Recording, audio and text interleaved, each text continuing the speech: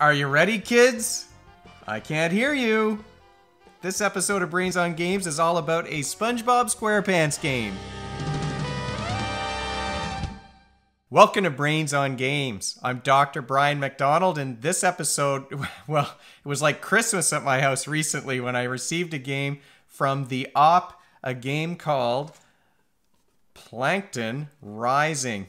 Now, Plankton Rising is a game that you can play solo or with up to 4 players. So there's 1 to 4 players. Kids age 8 and up can play this game. And you can play a game in about 45 minutes to an hour. Boy, I was excited to receive this game. My kids loved SpongeBob, and I came to love him as well. Okay, Plankton Rising is part of a series of games. You might have seen Thanos Rising or Batman Who Laughs Rising, but SpongeBob was the one that I really wanted to try because it's about SpongeBob, where you're trying to complete orders at the Krusty Krab as quickly as possible before Plankton steals the Krabby Patty recipe. I mean, look at this figure of Plankton. It is hilarious. I opened the box and it brought a smile to my face immediately. Well, you can see I'm beaming. What you're doing in this game is you're here at the Krusty Krab. Each of the players is going to play as one of the characters from SpongeBob SquarePants. So you can play as SpongeBob, you can play as Patrick Star, or Squidward Tentacles, or Mr. Krabs. So you would choose this card to represent your team, your character. And he's got a little symbol at the top, that little arm with the muscle. That's the symbol for effort in this game. The 4 different suits or abilities or team logos, you've got effort, teamwork, and friendship and fun. Great ideas, great themes or abilities for kids, and it fits very well with the SpongeBob theme. Like I said, you choose your character, and then you choose your character's house. Here you can see SpongeBob's house. He does live in a pineapple under the sea. This tells you which dice you'll be able to roll on your turn. There are several dice of different colors with various symbols on the sides. And if you roll a certain number of a particular symbol, your house has a special ability that you can take advantage of, and we'll talk about what those are. On your turn, you'll take your team symbol and you'll put it here in the Krusty Krab. Maybe I'll be in the dining room this time. That just tells which of the cards along the side. There's always going to be 8 cards out, 4 in the dining room and 4 in the kitchen. If I put my token here, I can only interact with the ones that are in the dining room on this turn. The next thing that you do is Plankton has to work on his evil plan. And you draw a card from the Plankton deck, which tells you where Plankton's going to go and what ingredient he's going to try and steal that turn. This card says he would go to the Chum Bucket, and that is Plankton's restaurant. That's what the figure is standing on, which means that he's not going to interact with any of the cards on the board on that turn. However, he will be stealing an ingredient here. You would put a little orange theft token on the cheese and lettuce here. Now, you can see that there's 5 squares on each of these ingredients. So if he manages to fill those up, you flip it over and he's stolen that one. And that means next time he goes to that location, he gets to do some evil thing instead of just trying to steal the ingredient. If he steals all of the ingredients, it's game over. He's won, he's stolen the Krabby Patty recipe, and you can't continue. The other way that you end the game is if the players complete a certain number of orders in the restaurant. That's one way that you can customize the difficulty level on this game. You can decide to shoot for 7 recipes as sort of a basic game. You can remove the villains. I'm going to talk about the villains in a moment. You can remove the villains from the deck just to make it easier for the younger kids, or you can increase the number of orders that you have to complete. Okay, so this time I drew a card that put Plankton outside of the restaurant at the Chum Bucket. But what would have happened if he wound up in the kitchen or if he wound up here in the dining room? If I had drawn a card that put him in the kitchen, there aren't any villains here for him to activate, but he does kind of get in the way of what your friends might want to do, and he'll put these time tokens on the friends that are in the kitchen. And that means that they're only going to be available for a limited amount of time.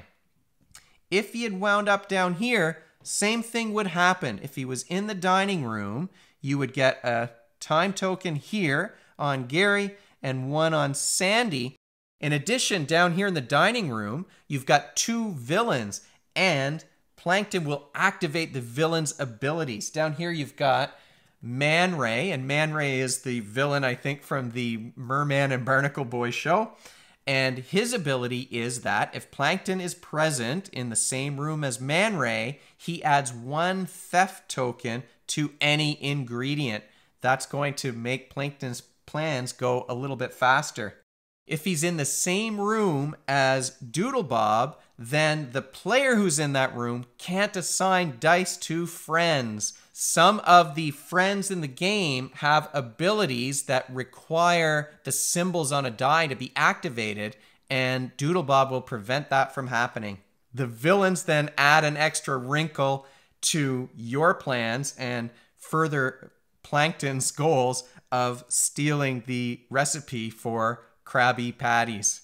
Okay, so I drew Plankton's card. He's not going to interact with anybody. He's just trying to steal that ingredient.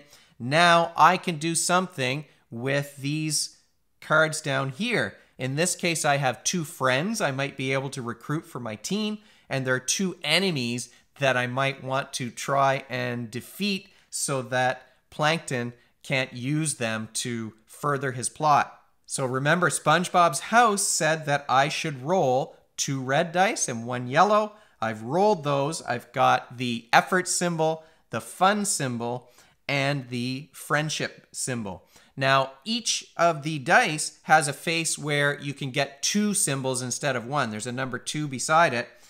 It would have been nice if I had rolled one of those, because when you look down here, you can see that Sandy, for example, needs 2 symbols of each of the fun and the friendship in order to recruit her to my team. I can't defeat any of these villains either. So what am I going to use these symbols for? Well, if I spend 1 of those effort symbols, I can use the ability on SpongeBob's house, which would allow me to take a time token, one of these little things, off of one of the characters in the game.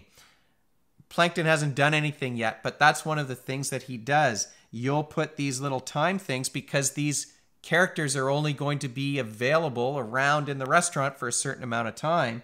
And one of the things Plankton can do is add these tokens to the characters so that they'll be discarded and you'll have to draw them again.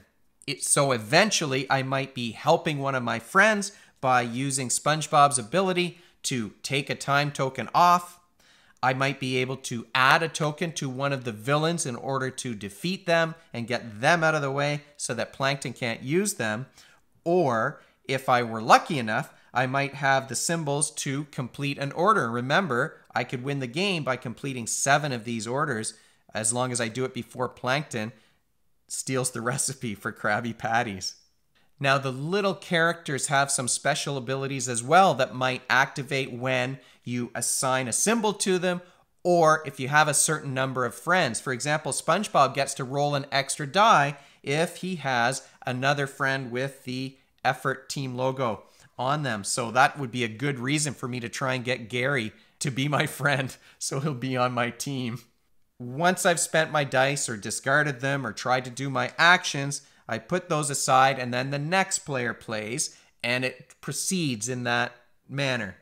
If I were lucky enough to roll symbols that would allow me to put one of these time tokens on a villain, I'm working towards getting those villains out of the restaurant, I would be able to pick up one of these spatula tokens. The spatula tokens have abilities on the other side that you can use at any time. You can trade them from player to player. There's a bit of player interaction in that way. And you discard them to give yourself some special ability. In this case, I could remove a time token from 2 friends. You might also be able to roll an extra die. So you're choosing when to use those. You're looking at the layout of the cards on the board and where Plankton is, what tokens are on the cards in the restaurant and on the ingredients here. And you have to budget those symbols. You're planning ahead then, and there's a lot of information that you're keeping track of. That's working memory like we've talked about before, and those executive functions of working towards a future goal. Another thing that's, I think, interesting about this game, well, of course, you're using the flexible problem solving and fluid reasoning skills. Usually the games that involve executive functions involve those fluid reasoning skills as well. But this is a cooperative game. I don't think I've talked about a cooperative game on the show before. And it's cooperative, meaning that you're all working together. So there's that social aspect of working together to defeat the game, or Plankton in this case. You're not working against the other players. You're helping each other. And in some families, these kinds of games are really important. If kids get really frustrated with their siblings, for example, when they're losing a game. Now, you might all be frustrated together as a team. That can be an issue. Another thing that comes up in these cooperative games is you can have a situation where one player is the leader. If that role shifts around the table a little bit, that's not a bad thing. But if one player kind of takes on the role of the alpha player and tells everybody else what to do, that can be an issue that you might need to work through. So there are some social skills that you need to develop in order to be successful, I think, at these kinds of games. Spongebob is all about friendship, of course, but Plankton Rising is not a game that has a mechanic to prevent one player from taking over. Some other games like Magic Maze is a cooperative game, but the players aren't allowed to talk to each other, which makes it really hard for one player to dominate all of the rest. So you might be learning some leadership skills, but also learning when to step back. I mean, the goal of the game, of course, you want to win the game, but you want all the players to have fun too. Hopefully, you and the kids will be able to sort that out. This is a game that really felt nostalgic for me, just because my kids really love SpongeBob and I came to love him as well. Both of my boys, when they saw it, I mean, they're teenagers now, but they were very excited, especially when I pulled out this little Plankton figure. And it's pretty big and heavy, honestly, this thing. It's really well done. A fun theme, a fun game, a cooperative game where you're using those leadership skills along with executive functions and flexible problem solving or fluid reasoning. And that's Plankton Rising in a nutshell. If you have questions for me or suggestions for me, you can always find me at brian@brainsongames.ca. Brainsongames.ca is the website. That's where past episodes are posted, and future episodes will go up there too.